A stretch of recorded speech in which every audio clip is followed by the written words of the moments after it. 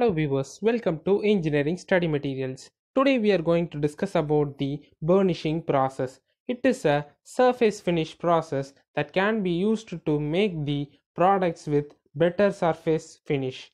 So it is a cold working process in which the plastic deformation occurs by applying a pressure through a very hard and a smooth ball or a low roller on a metallic surface. As we see in this diagram, it is a hard roller that is applied over the workpiece with high pressure. So the improvements, the advantages are better surface finish, surface hardness, wear resistance, fatigue resistance, yield and tensile strength can be achieved by this process. So the tool mark that is practically comes over during the normal finishing operations is eradicated by using this process. So no tool marks and scratches are present in the final product.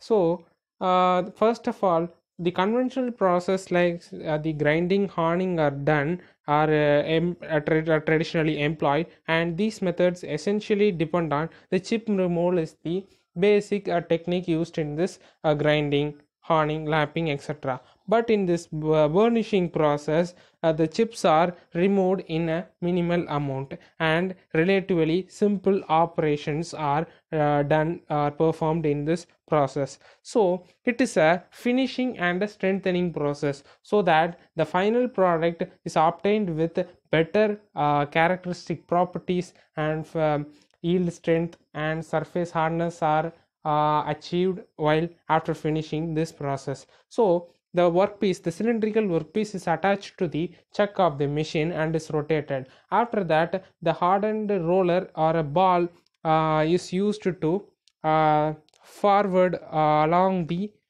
workpiece. So the feed rate, the tool motion, the feed rate is calculated and applied over the tool and programmed so that the ball hardened ball touches the surface of the workpiece and it takes the chip in a minimal amount and makes the surface harder and with better yield strength. So this is the shortest video of about the burnishing process. So this is a short video friends. If you like this video, please click the thumbs up button and share this video to your friends to gain knowledge, and don't forget to subscribe this channel for more videos. So thank you for watching.